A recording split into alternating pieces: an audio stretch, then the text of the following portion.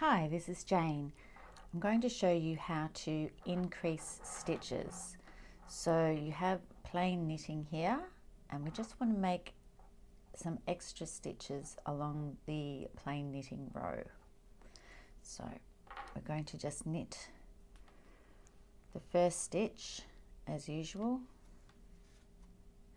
and then for the second stitch we're going to insert the right needle into the stitch as usual, and don't actually pull that whole stitch off yet.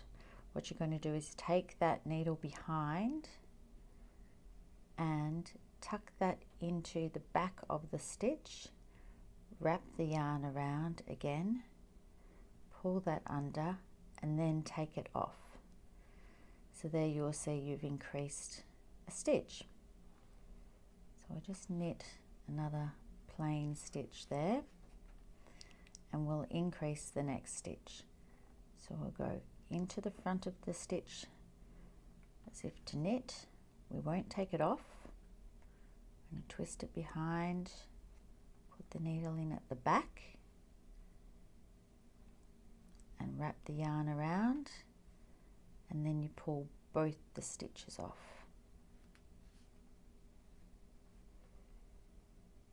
So you've increased again.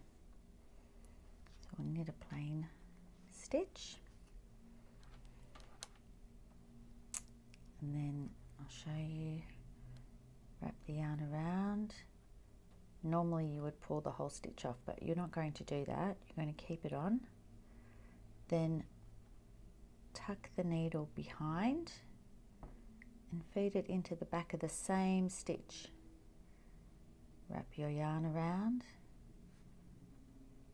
pull it underneath and off,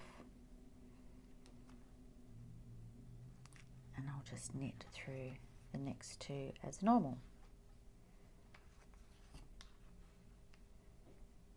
There you are.